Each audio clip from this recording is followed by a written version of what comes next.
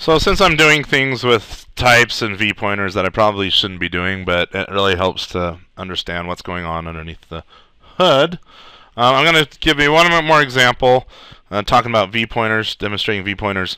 Now remember, the v-pointer of an instance is determined by the type of that instance.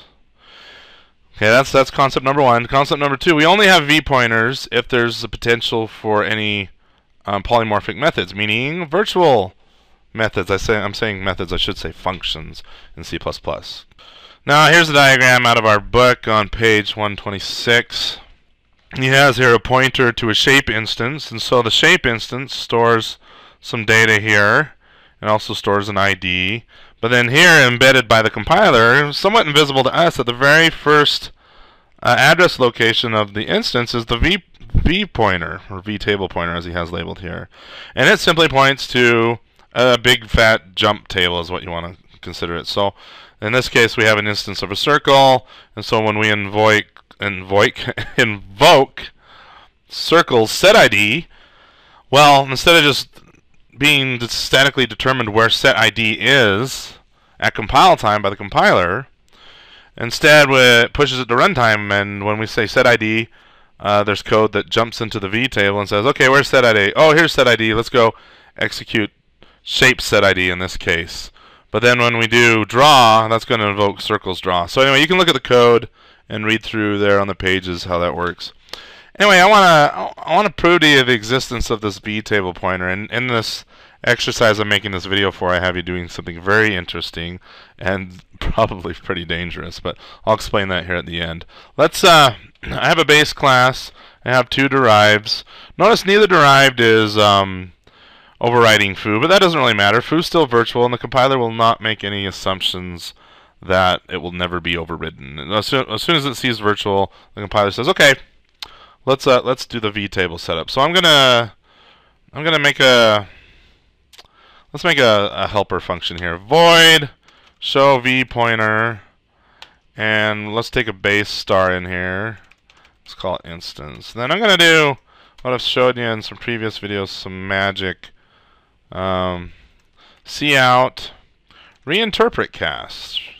Again, I'm just saying, hey, I'm going to reinterpret what instance is. I want to interpret as an int pointer. Okay, because I know that the pointer. Well, let's just roll with me for a minute. Okay, so I'm going to reinterpret instance as an int pointer. Then what's the? Oh yeah, okay, and then let's do an inline out here. Okay, what's it complaining about here? Instance, did I spell it differently? Yes, I did. Okay. So I'm going to reinterpret cast the instance as an int pointer. Now, let me pull up that figure again. So basically the pointer I'm casting, there's two pointers going on. There's the pointer to the base here, this base instance, that's pointing to the actual object out in RAM. And then there's this pointer embedded inside of the base instance that is pointing to the v table. And so when I say, hey, let's reinterpret this thing as an int pointer instead, basically I'm just going to grab these 4 bytes right here, which make up the v table pointer. I just want to look at the value that's in there. That's all I'm doing. But again, I'm still up at this level here, so in order to follow this arrow down, I have to dereference it. So I'm just going to put the star out here to dereference it. In fact, it might help you to understand a little bit more what I'm doing. If I say int star, int pointer, just break this up into steps. Let's reinterpret instance, which is a base pointer. Let's reinterpret. Let's say it's instead of pointing to a base instance, let's say it's pointing to an int. Okay, so now I have this int pointer. I'm going to say, hey, dereference int pointer, because I want to actually see the value that int pointer is pointing at. So it's kind of like a pointer to a pointer. And don't let that hurt your brain cells too much. I fear when we do 2 levels of indirection, it's like, oh, I can't handle that. No, I have a pointer, and it points to another pointer. And that pointer points to an int. Okay, it's kind of like when you get in trouble in elementary school and they say, who did it? And you point at your friend, and then your friend points at his friend. And anyway, if you want to think of it that way.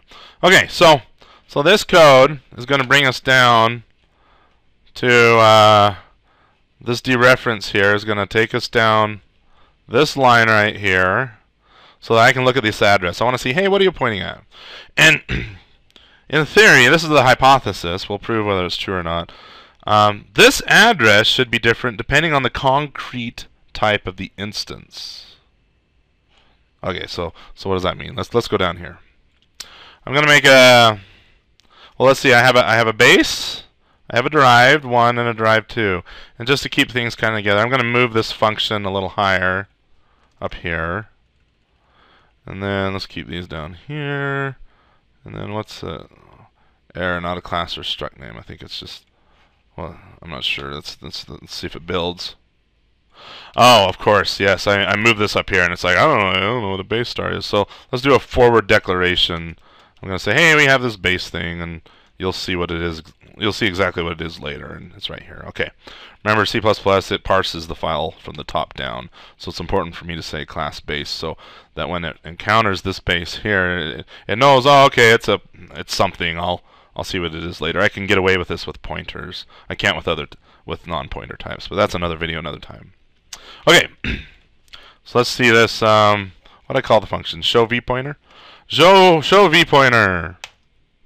Well, before we show a vpointer, we better make something we can show. So let's do base B, derived 1, D1, derived 2, D2. And I want to show the vpointer for base. I want to do it. Oh, I misspelled that. I want to do it for D1. And I want to do it for D2. Now, if Jamie claims that the vpointer is determined by the type of the instance, then all three of these values should be different. Let's build it and see. And sure enough, we have very close. The addresses are very close, but still 604836. Okay, so now let's go back and say, let's do another derived 1 here, D11. And let's show the vpointer for D11. Now think about, you should pause the video and think what's going to print here. Will it be different from these three, or will it be the same as any of them? So pause the video, I'm not going to tell you. Okay, now let me execute this. Alright, so this is what we have. So there's the first three that we had before. And then this value is the same as this middle one. And if we look at, again, at our print statements here, the middle one is a D1. So that makes sense. D1 is a derived 1. And D11 is a derived 1 as well. Remember, regardless of whether I call functions on this D1 or this D11, the code is identical, or should be, for both of these instances. And so the way that we manage that is through pointing to identical vtables. It's not different instances of a vtable. There's one vtable per instance, and then all instances point to that one vtable, which is what we're seeing here. So anyway, the exercise I'm having you do a little dirty trick, but actually it's kind of interesting. I'm having you set up something like this where you have two types, and then I'm saying I want you to swap the vpointers. It's very dangerous, but swap the vpointers between the two instances, and then observe the behavior that you get. And anyway, the exercise walks you through all that.